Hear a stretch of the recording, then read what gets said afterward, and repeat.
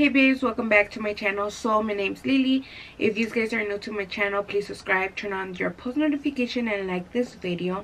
So I actually feel weird actually talking to you guys. It's been forever since I've been in front of the camera. I just wanted to make this video to tell you guys where I have been. I just don't want to come back like nothing. I know I've been gone for a while. I have had something personally happened to my family, and it really impacted me. Of course it did. It's regarding my son. So let me just give you guys a quick little story what happened and why I have not been recording. So yeah, let's get started. So this happened in July. On July 11th, my child is a very active kid. He loves to run around, you know, be a boy basically. Like, he's really active, you know. He likes playing around, jumping around, being all over the place. And he was not acting himself. And that day I told my brother, hey, could you touch my son, because I feel him kind of hot, you know. And he's like, yeah, he's running a little fever, you know, just give him medicine, which I did. And my kid has a fever. I usually wait 2 days. If it doesn't go down with Tylenol or Motrin, whatever I decide to give him, I usually make an appointment to take him to see what it is, because it could be an infection that he actually needs antibiotics or something like that. And so this happened on Saturday, so I waited until Monday. I'm like, okay, first thing in the morning I'm gonna call. If he's still feeling the same, I'm gonna call Monday in the morning to go in to see the doctor that same day. He started throwing up Monday morning, like around 5 o'clock in the morning. So I'm like, okay, first thing first, I'm gonna call and make an appointment right away when I wake up. I called and they told me that just because I said that he had a fever, so it's one of the red flags for COVID. So they actually didn't want to take him in right away. So I'm like, okay, I'm just gonna call the doctor and I'm just gonna take him in. With COVID, everything's crazy, so it's kind of hard for you to get a last minute appointment. Sally, my dumbass, didn't know that, so I didn't thought it was gonna be hard getting him an appointment to begin with. So at this point, I'm just pissed off at the fact that I'm scared for my son. I'm not mad at the people, I'm just mad at myself for not moving faster, you know, like me not putting one and one together. COVID. So that being said, once he woke up, I'm like, okay, once he wake up, I'm gonna take him to get tested. But the thing was that once he woke up, started crying. He's like, mommy, ayúdame. And I'm like, ¿qué tienes, papito? I'm like, what's wrong? And then he's like, I can't get up. Okay, so once he told me that, guys, I started freaking out. So I took him right away to the hospital. I'm like, you know what, something's wrong with him. I have to take him to the ER. I cannot wait to take him to get a COVID test. There's something wrong with my child, you know. So me being the freaking person that I am, let's say if I'm running high temperature, I think I'm dying. So imagine being scared of something that your child has that you have no idea, because he's telling you that he can't even get up from bed. So that alone, I'm panicking myself. So I get my act together and I take him to the ER. They started doing tests on him, and they started like patting down his stomach, and then they told me, you know what, we think it's his appendix. And to my surprise, honestly, I'm like, isn't he too young for this? I literally thought appendix problem happened to like older, like my age type of people, like older, like not a 3-year-old, you know. And then they're like, no, we're gonna take him an x-ray, we are gonna do an ultrasound, and we'll let you know what's going on, what's gonna happen. I'm like, okay. And then the doctor came in. He told me something about his white blood plates being too low. So that alone, he's like, you know what, we're gonna admit you to the hospital while we wait for the results so we could see what's going on, because we do know that he does have a problem, because when we touch, he's really sensitive. So we're gonna wait if it's still gonna be the appendix, or we're gonna see what's going on. I'm like, okay. So that being said, honestly, we got admitted to the hospital, and this was already July 13th. We went to the hospital on July 13th, on Monday. By this, we were waiting for the results to see if it was the appendix and everything. We actually waited the whole Monday. So we got a room. They came back and told me that it doesn't look like the appendix, but that they were gonna do an MRI to see if it is the appendix, so they could get a better view, a clear view of everything inside him. And they did. So the test results came back like at 3 in the morning. So I remember that I was sleeping on the couch, and then I remember people talking in the background, and then, well, you can't sleep, honestly, no, like, who could sleep in the hospital? People come in, people come out. So I was always up, and I just remember hearing them. the doctor was telling the intern, you go wake her up, go wake her up gently. So I woke up, you know, because I just kept on hearing them talk, and I woke up. This was at 3 in the morning. I will never forget this. The intern, right away I noticed something was wrong, because the way the intern and the doctor started talking to me, they changed right away their voice to more of a sympathy type of voice. They're like, we need to talk to you. And we're like, okay. Me thinking he does have an appendix problem. They're gonna have to have surgery, because they told me that could happen. That they were gonna take his appendix out if it had to do anything with the appendix. And then he's like, well, and he sat down for this part. He pulled up a chair next to me because I sat down. I was more scared. I literally felt like my heart go all the way to the floor. And then he's like, we have the results back. We just need to tell you that it's not the appendix. Once he told me it's not the appendix, I felt more bad, because I actually wish it was the appendix at that time. He's like, we actually found what we like to call a surprise finding, something that we're not looking for, but that came out on the x-ray. And then they told me we're gonna do an MRI on him to get a better clear view, try to get a better clear view. But on the x-ray so far and everything, they told me we found 2 masses on his liver, one's bigger than the other one. So this is 3 things that it could be. It could be an infection, it could be a tumor, or it could be cancer.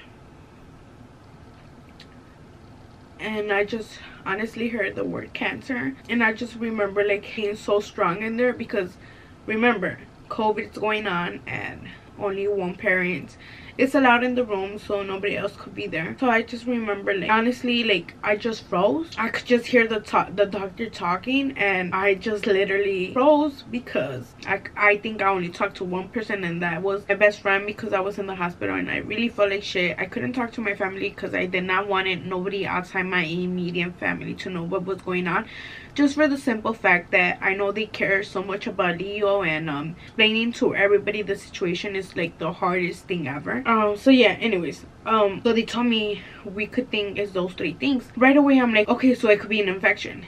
And then they're like, you know what, to be honest, sincere with you, we don't think it's an infection. This does not look like an infection. This looks like cancer or tumor. So I'm like, okay. And they're like, is there anything you need, anything we could do for you, any questions? I'm like, no, that's fine. At the moment I didn't have no questions. And then when they were leaving, I just told them, can I see the images? And they're like, yeah, right now we'll try to pull them up, and we'll bring up the image for you, and we'll try to show you the picture. I'm like, okay, thank you. Once they closed the door, my whole world literally just crashed. Like, I felt like I was dying. The first person that I called was my dad, and I just started crying, sobbing, and he was just like, what's going on, what's wrong? And I couldn't talk. Like, literally I was just crying, and I just kept on telling my daddy, papi, I'm gonna die, I'm gonna die. Like I can't do this. Like, I just kept on saying, why, Leo? Like, I was just so mad. I was so mad, because if you guys know my infertility with my son, and it took me forever to conceive, more than 5 years, almost like 8 or 9, I think. And then I had him premature, and also his stay at the NICU was awful. Like, it was just bad. And he almost also like kept on like not breathing in the NICU, so it wasn't easy road him being in the NICU neither.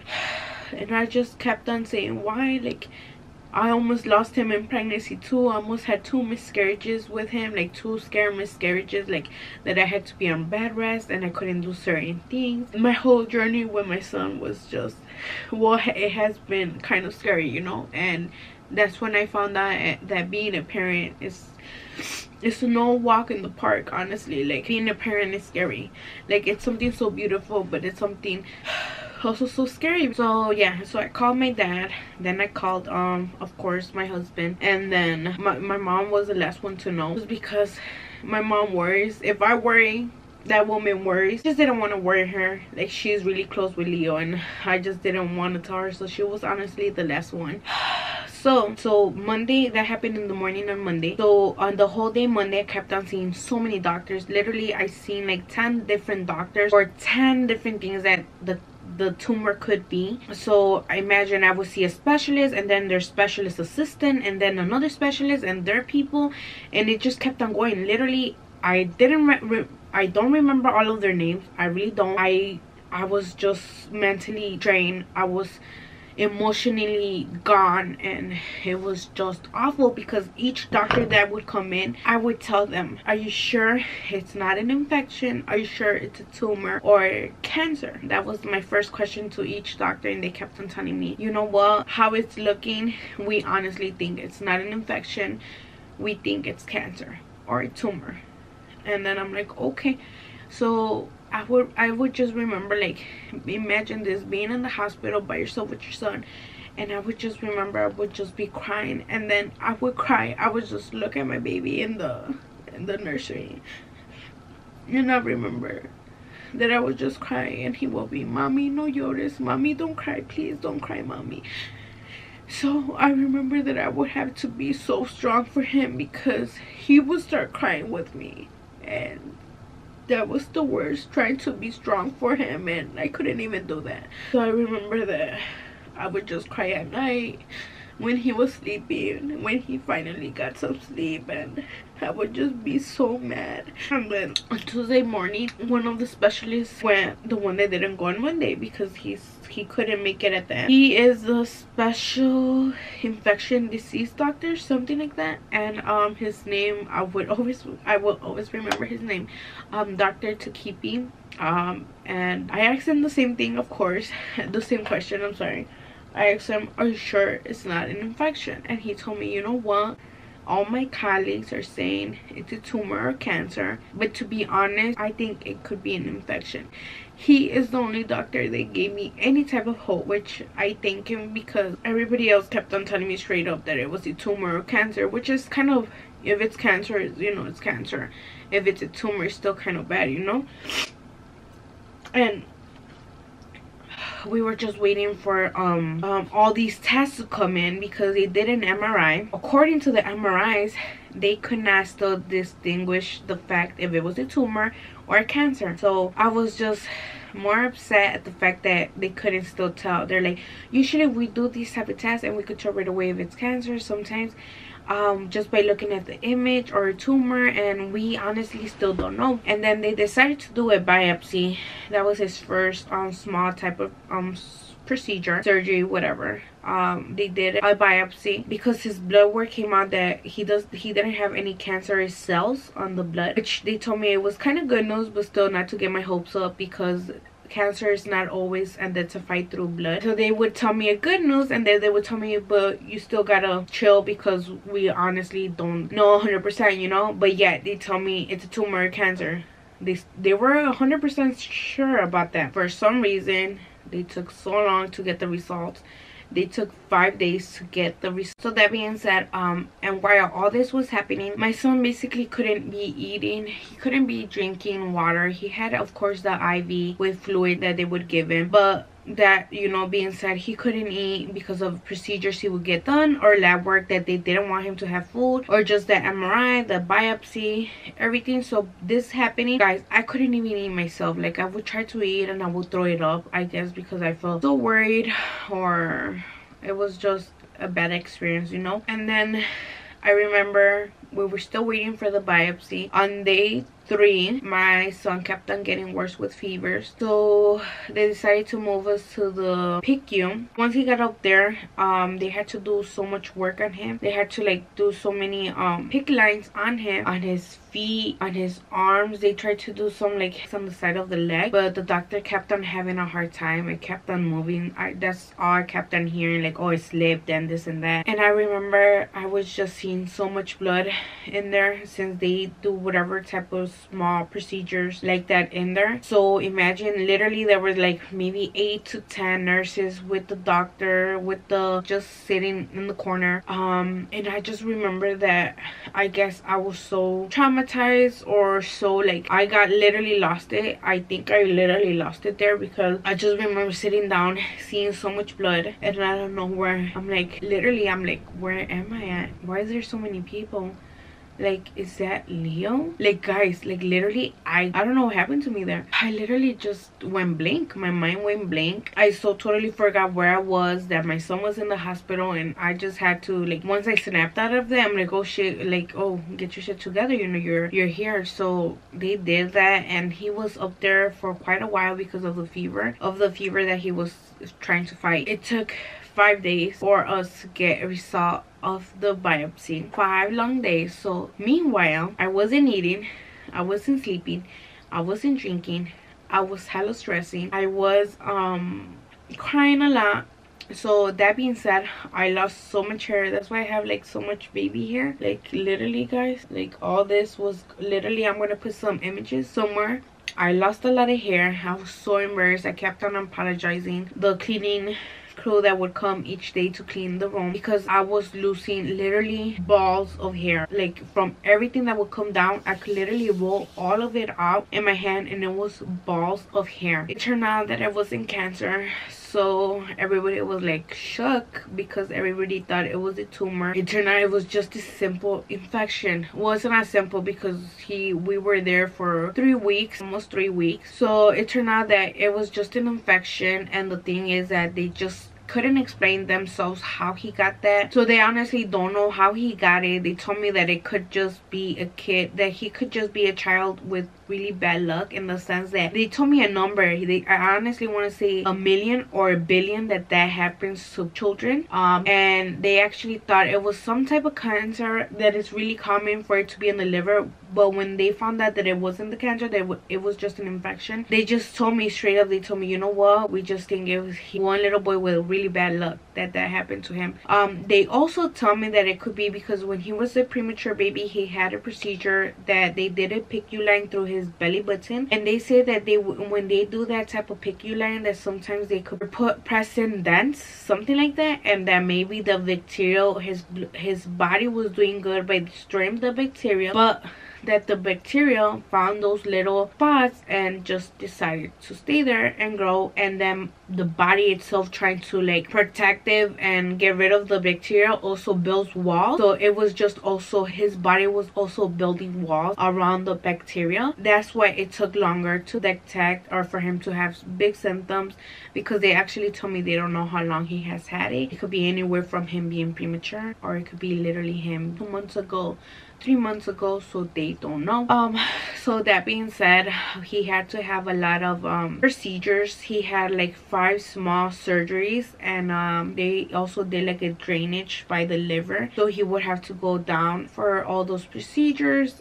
It was just a like bad experience. And with antibiotics, it took the hospital a lot of time also to try to get a specific antibiotic for the infection he had, just because it was a slow growing bacteria. So every time they would test it out, it would take them so long to reproduce. So we were also in the hospital for a while just because of that same reason. And we got released honestly the last week of July, and I know I could have still been recording, but the thing was that honestly I didn't feel, my son still wasn't completely out of it. He came home, still had to be sent home with the drainage and with antibiotics. And that being said, trust me, having a child sick at home for whatever reason, it's not the same mentally. Like I told everybody that like already know about it, being here mentally, like I was better, we were both better being home, but in the back of my mind, I couldn't have a regular day or a regular like a regular day. Still knew that my son still had 2 abscesses in his liver, and honestly we didn't know how the antibiotics was gonna go. We had to go back to outpatient appointments, and he still had to get some surgeries while still being at the house. And yeah, so that being said, like mentally, honestly, I wasn't there. I couldn't film just because I didn't know where my son was gonna be at, as in the sense that honestly I would try to laugh or smile, but I'm still gonna be worried for him, you know. And just that alone, it was so hard to get in front of the camera acting like if nothing is happening when my son is going through something, you know. His last appointment, with the specialist was last week. He had another ultrasound, and according to the results and everything, we had to stop antibiotics, and he has no more abscess in his liver, which is so good. I remember when he told us that, and I remember when we got to the car, I actually started crying because it's just been a long road for that little guy, and especially it's for him, you know, like everything he had been through. And honestly, as a parent, you wish you're the one going through everything. So that being said, I was just thankful because he was the one going through all the pain, you know. So that being said, like barely last week we got the results that everything's good, and we still gotta go for checkups if he gets any fever, or just if I just want to feel better, comfortable, if he needs an ultrasound. But he told me that he should be good. And the only thing I would have to say, honestly, to any parent out there that has a sick child, or that has a child any type of cancer, I honestly want to tell you that you are the bravest person I have ever known, because having a child sick, it's the worst pain a parent could feel. My son wasn't, I mean, he was sick, but he didn't have cancer or a tumor, and it's just something scary, and it's more heartbreaking knowing that there's parents and children going through that. Because and enjoy your kids, guys, honestly, because you never know what today will bring you. And even if you have the worst frustrating day and they make a big mess, or there's something they're not supposed to do, just be thankful that they're there, they're active, and they're doing something. Because trust me, you guys will give anything to see them do something around the house, or to see them normal and not in pain. And yeah, so that's why I have been gone, just because that's been going on. You guys will of course be seeing more of me around here. I just wanted to tell you guys where I have been. I also have an announcement to make. That'll probably be like in 2 more weeks. I'll do the big announcement. And thank you everybody who has been following me, and thank you guys so much for still supporting me. And yeah, babes, so this is the end of the video, and I will see you guys next time. I remember a nurse, her name is Nicole. Guys, she was honestly like, the day she was like on the normal floor where the like not so sick kids are. That's the first floor we got to. And when they took us upstairs to the PICU, I remember I just told her, you know what, thank you so much. You have been, her name's Sarah. And like, Sarah, thank you so much for everything. You have taken care of us really well, this and that. And I just started crying. Started crying, and then she just gave me a hug. And then she just told me, don't worry, your son needs to get worse before he gets better. And I remember, like, I just hugged her so tight. And I was so grateful of her, because she was taking care of Leo so good, guys. Like, nurses are everything, honestly. And then we just went upstairs, and I was just sad that we weren't gonna have her no more. But upstairs we also had some amazing nurses, and another one, her name's Nicole, and she was for the emergency area of the hospital. She was also so good with Leo. Like, any questions I would have, if she wouldn't know, she would go and search for the doctor, or she would go and get them for me right away. And she was just so awesome. She would go beyond. She drew like Leo PJ Masks image outside his room, just because she would see how sick he was, and she was really nice with him. And there's just some people that really touch you in your heart. And you know,